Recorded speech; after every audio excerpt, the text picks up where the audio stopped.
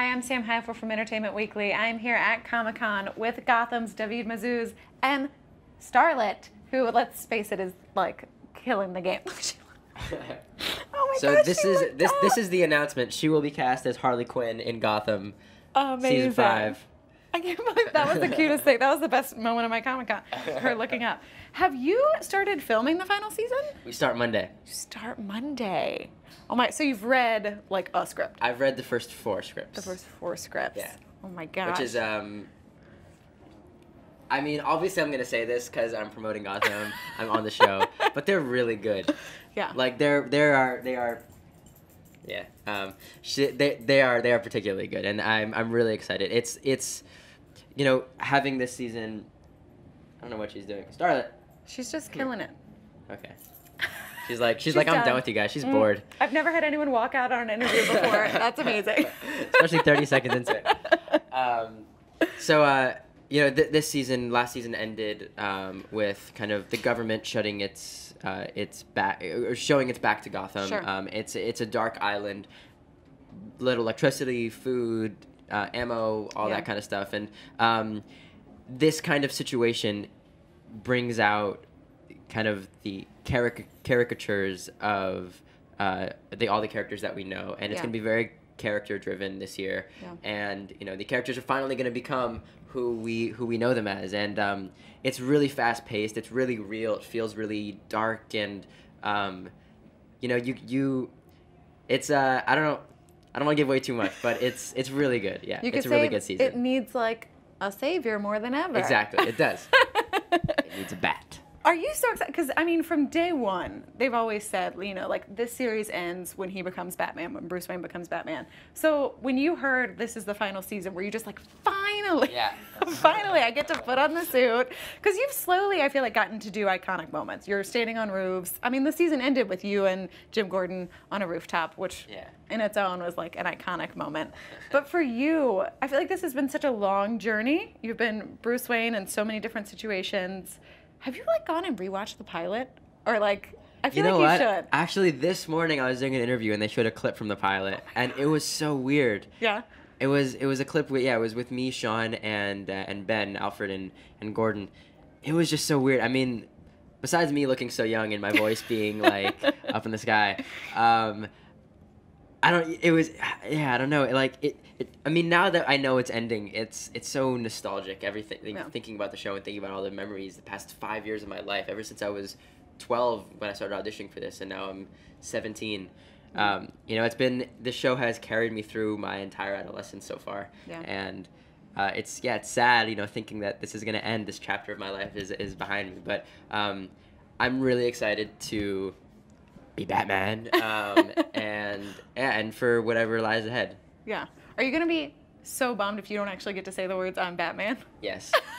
Of course. Just putting it out there. Of course you I'm have going to to be say bummed. them. Yeah.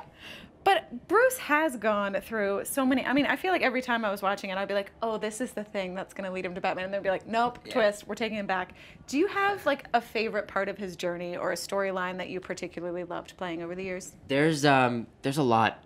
I mean, the great thing about a show is that you can explore an entire person's life, an entire, you know, in a movie, if you have like a character arc, it really has to be pretty specific, pretty centralized to one thing. Whereas in a show, you can kind of have it be very slow, and that's kind of what Gotham has done with a lot of the characters, but especially with Bruce. Like you said, there's a lot of things that you think, oh, okay, you know, and there were a lot of moments like that where I got excited and I was like, and then, you know, I get the script and he goes back and I'm like, but that's what makes it realistic. That's what makes it, you know, that's what makes it real. That's what makes it Gotham. Yeah. So one of the things that I love, I think my favorite episode, because it's great for Bruce and it's great for the entire show. I think it looks fantastic. It is the episode where Jerome kidnaps Bruce and they go to the circus in season 3. Yeah. And I mean that was the first. I mean, that was an iconic moment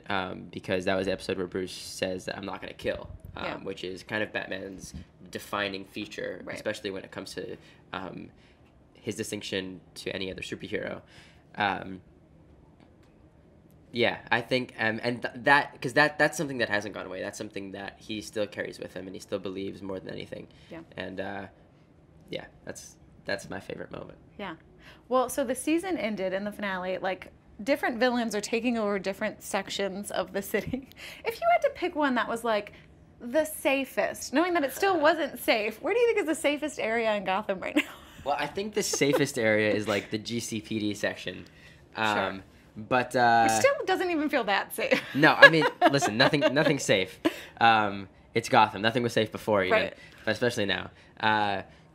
But I think, my question is, what's going on with Wayne Manor right now? That's true. Because it's technically outside of Gotham, so I don't think there's, like, I don't know. I don't know if there will be a Wayne Manor this year. What if you show up and just someone's camped out and just taking Yeah, exactly. it over? There's a bunch of people just like a bunch of squatters in Wayne Manor that are just chilling, having parties all the time, trashing the house. That'd be hilarious. Damn, that sucks. Alfred's worst nightmare. What about this? What if that happens and then finally, like, after No Man's Land thing ends, they go back to Wayne Manor and then Alfred kicks them all out and the house is ruined, so they need to rebuild, and that's when they make it into the iconic W. Oh, you know what I mean? Yeah. I think I just got super nerdy just now. I know. I realized it right when I said it. Yeah. All right, last thing I'll touch on. You guys have such a huge cast, and you've gotten to play opposite a lot of people, but you certainly, like, I feel like, are more heavily in scenes with certain actors. Yeah. Is there any character you'd love just, like, a little bit more time with before it ends? Yes. Who? There's two. Okay. Penguin and Riddler. Sure. And Penguin I've had 2 scenes with, or 2 or 3, and they've been good, but, I would love, like, a good arc with him. Yeah. And Nigma, I had 1 scene with, and it was, like, through a glass, so doesn't count. Right. I that's amazing. Like, 4 years, 88 episodes so far with no scenes with, like, 2 central characters. Yeah. Like, how is that possible? We need to fix that. It's a huge and cast. also he is, like, Nigma is my favorite villain. I love his evolution, and Corey's the nicest guy. He's one of the most brilliant actors I've ever worked with. Yeah. Almost worked with. And I would love to actually have a scene with him. Yeah. Yeah. Awesome. All right, Gotham, final season. David, thank you for stopping by. Thank you for having me. Yeah.